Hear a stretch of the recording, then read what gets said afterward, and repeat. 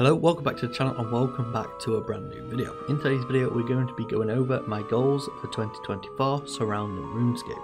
Starting to do more bosses. My boss log is dreadful as I haven't really done any bosses, but hopefully this year will change that. And hopefully this year we can start doing some bosses. The main boss I would like to complete is the General, as we have nearly finished his entire collection log and we're only missing a couple of things. One obviously is the pet, and then I think one of the other ones is quite easy to get. So hopefully we can move towards completing his log and then move towards other bosses in the game.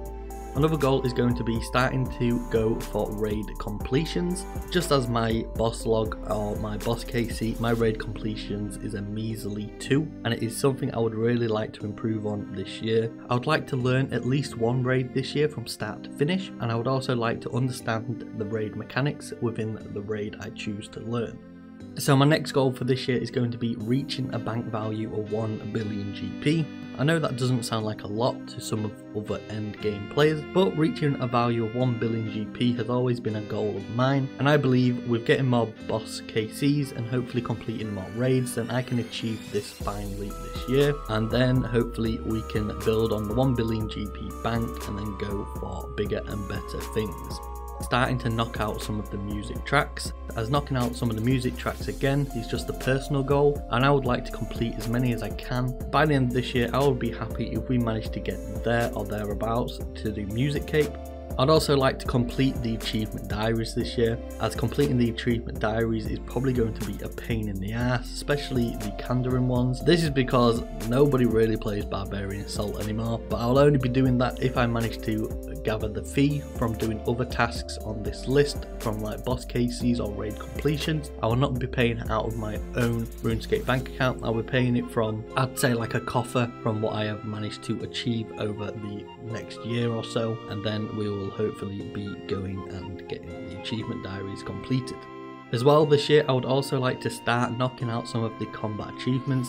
I think we currently are on the medium tier, and that is just because of the pure fact that they changed the point total, or we wouldn't have even had the medium tier yet. But the combat achievements I've been neglecting. The only ones I've really completed is just the ones you get from like a few KC totals, or like Winter Tot or Temporos and stuff like that. I've never really actually gone for any of these. Hopefully this year we can start knocking some of them out, especially if we are going for other KC in bosses that we have not done. I feel like this one will probably grow a decent amount, especially with how many bosses there are around the game and the amount of combat achievements there actually is in the game as well.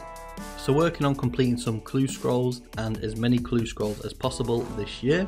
So this year I'd love to have completed as many clue scrolls as I possibly can. I think we have currently got a decent stack of clue scrolls that we have completed, and a good target I want to aim for this year is to finish the entire beginner log. I think we are missing a few things in there. We've not really done that many beginner clues. I think we've only done about 150 of them, but this year I'd love to complete the entire log, and I think it takes around about 600 clues to complete the entire log, so hopefully we can aim towards that. As well, I'd also like to push towards the easy and medium logs. I don't think we will get them completed this year, but I would enjoy if we could manage to get them close to being completed, so then we have a pedestal again to move on to in the next new year. Another goal of mine is to aim towards 700 collection log slots.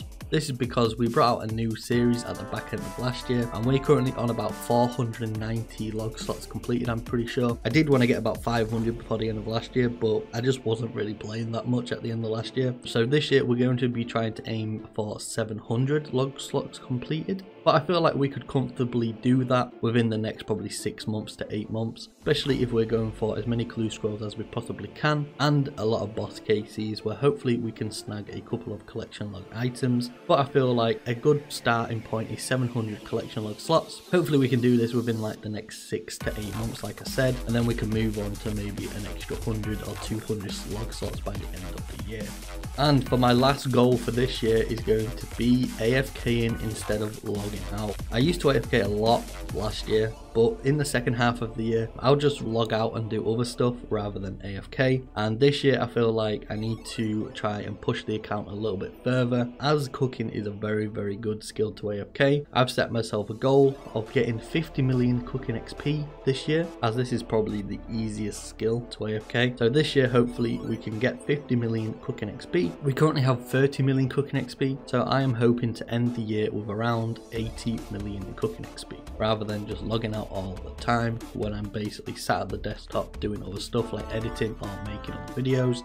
And they are going to be my goals for RuneScape for this next year. Let me know what you guys are currently working on, and let me know what goals you guys have set yourselves for this year. It could not even be RuneScape related, it could just be life goals in general, but that is going to conclude this video. So I hope you guys have all enjoyed this video, and if you have, I really would appreciate it if you guys could leave the video a like, and maybe even subscribe if you want to. But I've been Ben, and I will see you all in the next video. Goodbye. If you guys are looking around for your newest game, make sure to check out CDKeys.com, because they have the cheapest CD keys available on the internet for pretty much every game, even new releases. I'll drop a link down below if you guys want to check them out.